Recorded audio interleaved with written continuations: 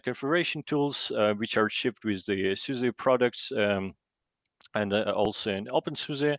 And basically, they give us the UI to configure the system, and underneath it use the libraries and the tools which you would normally use from the command line. For those UI modules, underneath it uses the libYUI, which is the interface engine which provides the abstraction layer. You can develop your application in C++ or Ruby, write it once, and then your application will work in Qt, JTK, which is at the moment the development is kind of slowed down, and that's why for REST API we don't support it, and courses. And so you basically implement the UI once using this abstraction layer, and then you can run your application on the servers, or also like on the desktop installations where you would have GNOME installed, for instance. So how it's currently the YaST components are tested. We have the unit tests, which are using the RSpec framework. So that explains the our choice, because we also start with the RSpec, and we plan to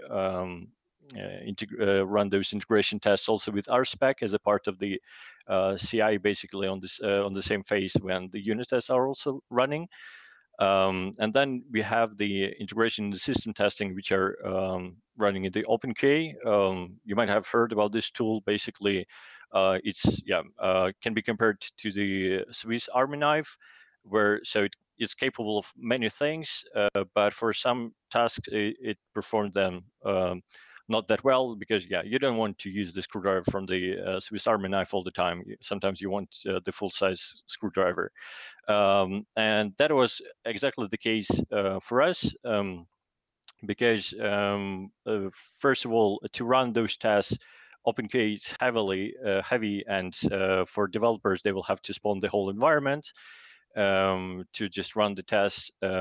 It's also use the screen-based mechanism, which are very costly to maintain in case there are font changes or there are some changes in the UI. Therefore, we came up with our solution. So briefly, to describe what is RSpec, basically behavior-driven development framework. You can write the code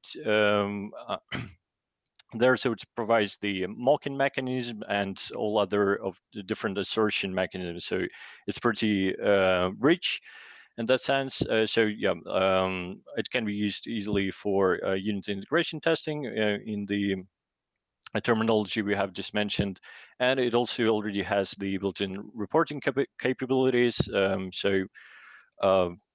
Pretty useful. So to the REST API, basically, so we have the our UI, and we want to operate it, and not rely on some script-based tooling. So what we have developed is that we have run the server side on the application. So it's dynamically loaded plugin developed in C++, which then starts the HTTP server, where you can send the requests and operate on the UI. And then in this library, we will just generate event to simulate the user input. So it also includes some of the flows, like that's as many of those frameworks do, that originally you can also operate on some controls which are actually disabled in the code. So sometimes, in some cases, it provides more capabilities than the normal user would have. So obviously, we still need to cover that part somewhere else, and not to miss the regressions in that field. It provides not only the way to operate on the controls, but also to read the state of the properties, which is mandatory for testing. So here you can see the example for some sample application with just table in it. So it lists the items which are currently displayed. There is also like the property, I'm not sure if it's big enough, which shows if the which entry is currently selected. So you can verify those and also operate. That will see later. Besides the server side, we also have developed the client side, so to run the to write the tests in the RSpec. And yeah, so we started with the Ruby. I will mention the further steps we plan to do. So yeah, we just basically use the functionality of the RSpec, and the advantage here that we just use the IDs of the controls. We can run the tests. Besides some small exceptions, your tests can be executed in Qt and ncurses, so you basically can test both things at the same time without no extra cost for development. So yeah, let me just demo briefly what we have. So I've written a small test to just demonstrate the capabilities. So there are some, it's not ideal test.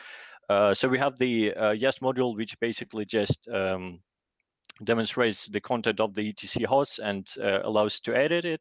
And there are three tests. One just verifies that there is a local host entry with the loopback interface IP address, and the one which adds the new entry, and then the one which deletes it. So we just can execute this test. I've introduced some slips into so that we can see that, because otherwise it would run really fast. So you can see that, we have entered the enters here in these text fields, then we pressed OK, so the entry appeared here. Then we'll just press the delete button and then close the application. And then we basically can do the running ncurses by just starting it. There are like tricky parts and in wrapping it. So in case there are questions, I can share more details about this. And as always during the presentation, something didn't work. And basically we can run the same application in ncurses, and the same test in ncurses, and to do the same test. Right. So for the further steps, I will start. There are a lot of things to develop. So basically, we want to start benefiting from this framework already now. So we have quite some items to implement, including the support of HTTPS, and also as in OpenK, our tests are mainly written in Perl. We plan to develop also the Perl module for the client-side support. I've added some references in case you're interested, because we aim here also to advertise a bit of this framework, and if there will be some open source community around it, that will be really, we'll really appreciate that. So thank you for your attention. So are there any questions? I guess I'm right on time, so. But there is no other talk afterwards, so I guess maybe we can spend a couple of minutes. No, there is one. Actually, there is. We had to reschedule Sarah's there. So thank you. If you do have any questions for Radon, just probably ping him on Telegram. I assume you're on that, right? I will join. I'll join. Okay. Cool.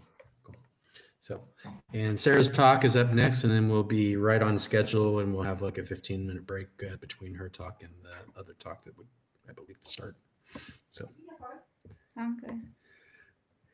Can you go ahead and Radon, stop sharing your screen, and Sarah, could you go ahead